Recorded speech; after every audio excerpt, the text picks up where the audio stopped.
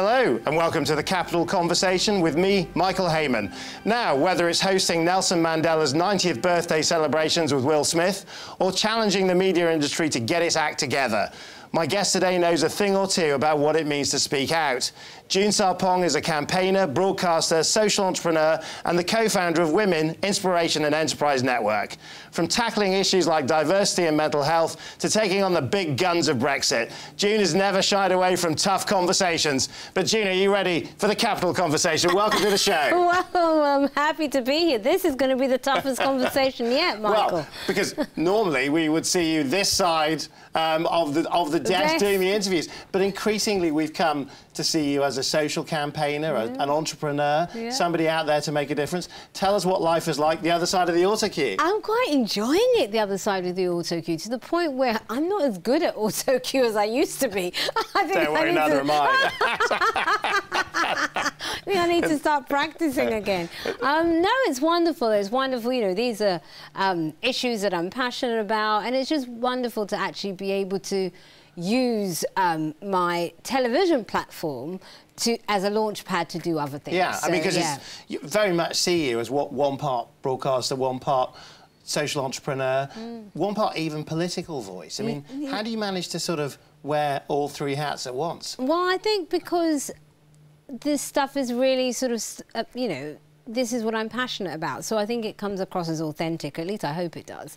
And in the area of politics, whether we like it or not, I think we should all be political, because politics is something that affects us all. You know, I don't know anything about race car driving or what, you know, I'm probably calling it the wrong thing. It doesn't matter, it doesn't impact my life, but politics does. But if you watch the TV, if you listen to the polls, I mean, most people are tuning out of day-to-day politics. Does that kind of apathy, does that worry you that more people aren't like you, more people aren't out there campaigning? I think that the funny thing is, Michael, I think until Brexit that was the case. I think until Brexit most people were apathetic and most people weren't particularly interested in the political process. But I do think that the last year and a half, or the last couple of years, has shocked so many people that they realise that they can no longer sit on the sidelines. They have to. So we're all activists now? I think we are, more so than we've ever been. But you are clearly a very driven person.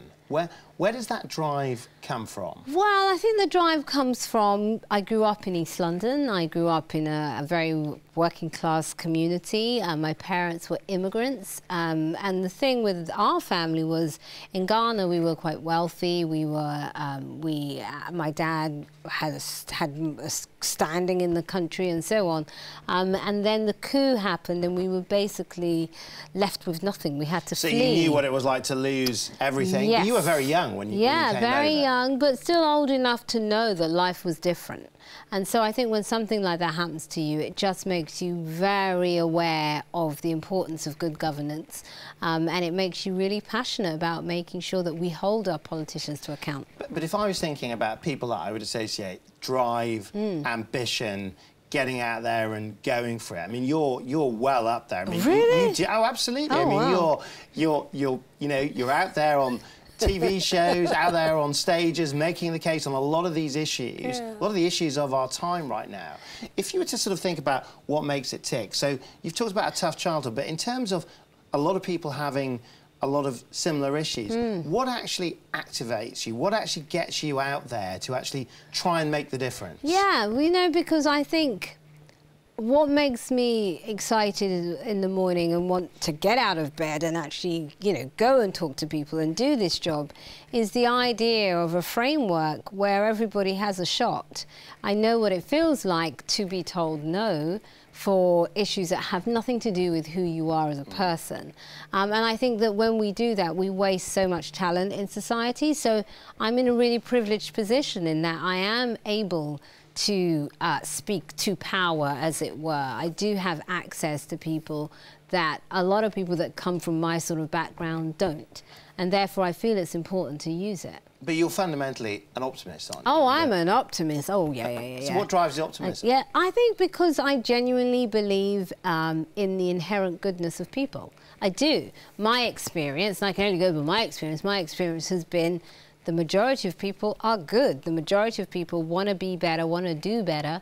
And so that in itself makes me hopeful for the future. Because even if we're getting it wrong, if the intention is to try and be better, then there's always hope, isn't there? And for people that are sat at home right now watching a show like this thinking, I'd like to do some good, I'd like to make some change. Yes. What can you do? What's the first step you can take? I think the first step is even something as simple as talking to your neighbours. Because so many of us only interact with others that remind us of ourselves, and so many people have people living right next door to them who might be lonely, who may not have somebody to call on, you know, who might need a little help or some advice, and actually who might have something to offer you. So I think even the little gesture, if you look at, you know, without getting too serious, but if you look at Grenfell, let's say, you know, if you look at what happened in that community, this community where you had so much poverty surrounded by unbelievable levels of wealth, you know, the wealthiest borough in our city. And part of the reason that that was able to happen was because of the lack of interaction between those two groups. Because even something as simple as all of the issues that we later found out were raised in Grenfell, had those people in that tower known the people at the bottom know how to make power move. Right. They have the agency, they know who you write the letter to, all of those things. I think it would have been a different outcome. Right, so those are the practical grassroots things. Tell us about a digital world. I mean, does digital make it more or less easier to get that agency? I think in terms of digital at the moment, the problem is, Michael, most of us, we're in our own little silos, aren't we? If you look at social media, when you follow people who agree with you, you have conversations that are based on your opinion. I think it's really important to follow people who don't agree with you. And I suggest you follow at least 10 people. Who do you follow? I follow Nigel Farage. I follow Jacob Rees-Mogg. I was following Donald Trump, but it got too much. Even I was like, I can't cope. So you can, even the optimist can switch off. Yeah, I was like, I know. My hope doesn't spread that far. So, yeah, I follow a lot of people I disagree with. Do you think that in this world where you're seeing the powerful can be held increasingly to account? I mean, are the powerful listening, do you think? I think the powerful only listen when they have to listen, and I think... Do they have to listen right now? I think they do. If you look at what's happening in the last few weeks, we've seen so many revelations, whether it's the issues with unethical practices in relation to our data, whether it's in terms of how our democracy has been hijacked and hacked. I think there's so many things that have happened that actually real people are incensed by and are holding our politicians to account. So therefore, they're having to hold these power brokers to account. But when a Mark Zuckerberg is summoned by the DCMS Select Committee, they're too powerful to get on the flight over here, aren't they? Will they pay attention? Yeah, but even if it's not Mark himself, it'll be somebody serious from the company. It'll be somebody very high up. And I think the point here is, before, our governments were probably too frightened to act where the big tech companies were concerned, because they thought, oh, the customers will be angry, and obviously their customers are their voters, are the electorate. But now the customer is saying, I don't like the way these companies are behaving, and they need to change, otherwise I'm switching off. And if you look at the... So the customer can vote with their feet. Is there evidence of that? I mean, obviously Facebook shares dipped by 7%, 30 billion, but I mean, so that's capital speaking. That's capital, but what about the billions of people that use it every day? I think should they boycott it? Well, I think it's not whether or not they should boycott it. I think it's when you look at what's happening, they are losing customers year on year. So they themselves realise that they have to change. They realise. And in terms of the actions that they could undertake to re-establish public trust, what should they do? Well, I think the most important thing is to be completely transparent about what went on, and to own up to whatever mistakes were made, and then to change the policy. So it's a good time to hold the mighty to account. It's a good time to be an activist. But you've also said that it's not a good time to be told you can have it all. Yes. In terms of the costs of this, in terms of... Tell us a little bit about that. Yeah, so this is particularly in relation to women and families and children. And I think in this instance, we do have to have perhaps slightly different conversations with women than we do have to have with men, just because of biology, until we're able to figure that out. So frame that conversation for us. Yeah, so the conversation is about career and motherhood, and the fact that there is a biological clock, and science hasn't figured out a way to sort of reverse that yet. When it does, we won't have a problem, but it hasn't yet. And I think with that in mind, we should make sure that when we're encouraging women to structure their careers, we also have them consider that there is a period of time with which, if they want to have children biologically, then this is something they really should consider. Do you think, I mean, you said here, I'm part of a generation that totally put work over relationships. Yeah, I mean, is that totally. part of a message that is pushed towards ambitious young women? I think that's a message that, with my generation, so I'm Generation X, we were the generation of you can have it all, and you don't necessarily have to consider when to have it all, because I believe you can have it all, but maybe not all at the same time. Right, so for a new generation, we're going to go to break in a second, but what's the new message for a more realistic generation, perhaps? The new message is you can have it all, but make sure that you do it within the right time frame. Well, we've finished this first half right within the right time frame as well. And when we come back, we will look at the causes that June has devoted her life to. We'll look at what it means to commit, what it means to campaign, and perhaps most of all, what it takes to win. We'll see you in a minute.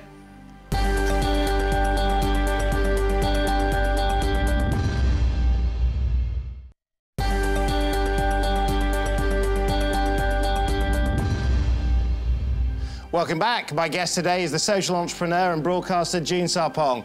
June, now, I want to take you back to the early 80s. You mentioned growing up in East London. You grew up in a council flat in Walthamstow. Council. Yeah. I like the way you said that. Thanks very much. Very authentic. A council flat. Yeah. Now, tell us a little bit about the experience. At the council. Just in terms of what it taught you about social mobility. Because what I want to know is that if you were growing up there now, is it more mobile or less mobile? Oh, wow, what a wonderful question.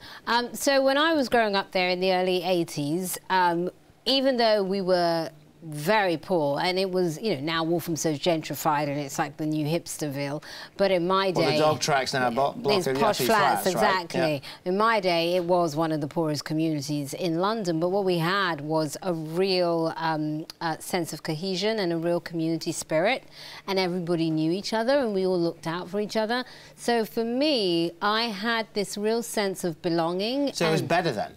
I think it was much better. I had a real sense of belonging, and I knew that there was a community outside of my family looking out for me and willing me to succeed. And so I think that was such a wonderful foundation. So I would say, actually, for somebody growing up there now, trying to make it into my industry, it'd probably be harder. So it gave me it was a real rock for me. I mean, actually, Andrew Neil has said something quite similar. It's very that the mobility just isn't there. No, not in the same way. But what is available now? Especially for elite industries like media. For sure. But what is available now that wasn't available in my day is social media.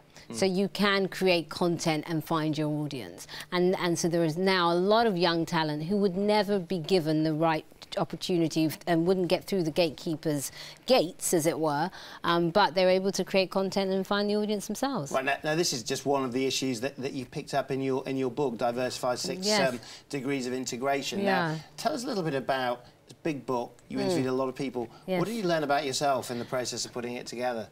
Another one. Oh, you're good at this. Another wonderful question. I'm going to start copying your questions for my next interview. What did you learn about yourself? Well, what I learned was that I had unconscious bias. So as I've said a moment ago, I grew up in a very multicultural area. I was always comfortable with difference. That's one of the beautiful things about growing up in London. But what I didn't realise that I had gotten so used to the lack of diversity in my industry that when that was challenged, even I had to adjust to the status quo. So a few years ago, I was filming in America to adjust to the status quo being challenged. I was filming a few years ago in America, and there was a young man who appeared on set who was covered in tattoos. And it was the weirdest thing, Michael. I felt so uncomfortable around him and started behaving strangely as a result. And he could sense it, I could sense it. And so, fortunately, I pushed through my discomfort and I went to talk to him.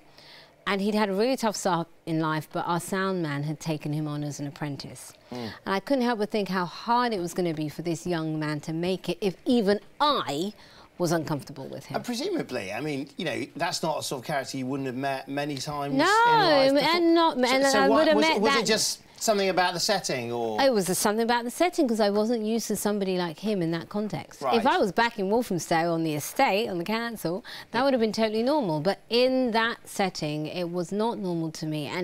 And it really did sort of completely, it was a shock to my senses, as it were. I love the subtitle, The World is Separate Enough. It is. What brings the world together? I think what brings the world together is our shared humanity. At the end of the day, sometimes we do overcomplicate this stuff. At the end of the day, we're human beings and we all want the same thing, you know, which is somebody to love, somewhere to belong, a sense of purpose. And I think if we're able to find those points of connection and those points of similarity to at least be what draws us in, then we can celebrate the difference. Are there moments in life where it just all goes wrong, where actually what keeps us apart is the things that, you know, obviously overtakes the stronger emotions of what might keep us together? Well, are there certain triggers that divide? I think if you look at it, I think unfortunately most of the time we are not being as unified as we should be. That's why we have the problems we have in society.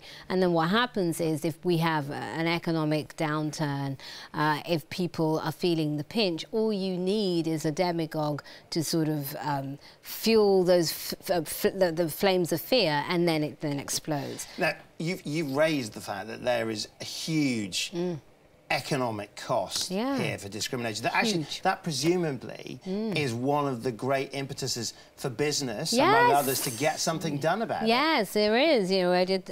My partners on the book are Oxford University and the LSE. And the LSE did some research on the cost of discrimination, and that's £127 billion a year. And the thing is, what we have to realise is the workplace can actually be the lab where we experiment with this stuff and get it right. And I think if we're able to get diversity and inclusion right in the workplace, what happens is that it filters through to how we behave in our social lives, and it also filters through in terms of what we want our politicians to do. But how far does it go? I mean, one sort of instrument is positive discrimination in terms of actually bringing that in an enforced way. Is that something that we should do? Is it that big a challenge? Well, you know, the funny thing is, a lot of people are really against targets and goals, and then obviously you've just mentioned quotas. But it's funny how we don't mind targets and goals when it comes to money. I can't think of a business that doesn't have a forecast for how much money they want to earn by a certain time. Right, that's the carrot. But is there a stick? No. So my point is, if we know that setting goals and targets works financially, why would we think that wouldn't work where people are concerned? So for me, I am all for goals and targets, and yes, in some cases, quotas, because if we look at what works, i.e. in the Labour all-female shortlist, it worked. And now we have all of these women helping our democracy. Is that something that the politicians should do something about? Could they bring quotas into law? Well, I don't know if we would bring quotas into law, but I do think we need to make sure that our equal pay legislation is actually fit for purpose. So I think that needs to be relooked at. I mean, in the book, you raise race, class, disability, gender. Are they all... And sexual orientation. And sexual orientation. Are they all treated in the same way? Is it all part of the same side of the coin, or actually is it treated differently in different circumstances? I think you need both. So I think you need to have an overview where you take an intersectional approach, of course, and that's got to be the sort of long-term goal. But then you also do need to look at each strand and have an individualised approach, because the reasons are different for each group. And awareness in each one of those segments, awareness is better. Yes. If you certainly believe what you read and you look at the campaigns.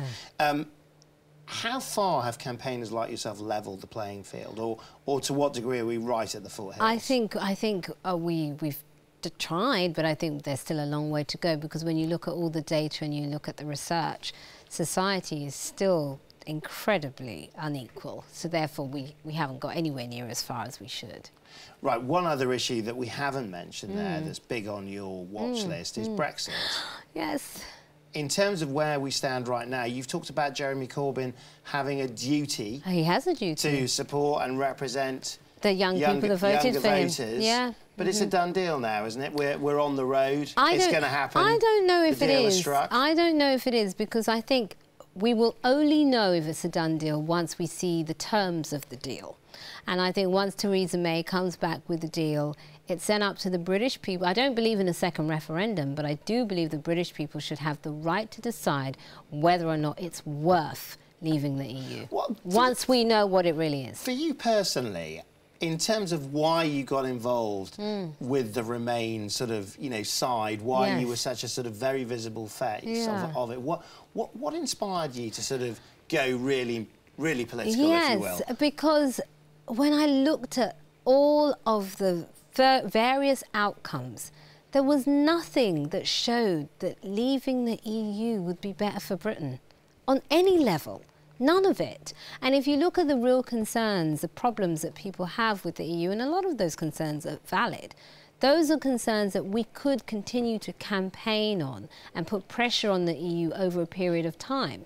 So if you look at the costs in terms of the financial costs, if you look at what it's going to mean for Britain in terms of our standing in the world, and if you look at the options that have now been taken off the table for our young people, there is no way this thing was worth it. Do you think business could have spoken out more strongly about Brexit? I have to say, I thought British business in general was terrible over Brexit. There were so many of them that were far too scared to actually in any way put their head above the parapet because they thought that it might offend some shareholders or whatever, and also because they thought it was a done deal. The problem was everybody thought this thing was fine and, you know, Remain would win and then whatever.